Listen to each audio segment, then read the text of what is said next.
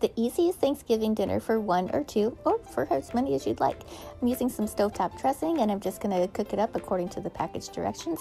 Set that aside, and I'm just going to use some turkey lunch meat and stack that up a little bit and add my filling right into it, my dressing. Roll it up, set it off to the side, grab this cute little casserole dish and some gravy. So I'm just going to open up that gravy and pour just a little bit on the very bottom and add our turkey roll-ups in there.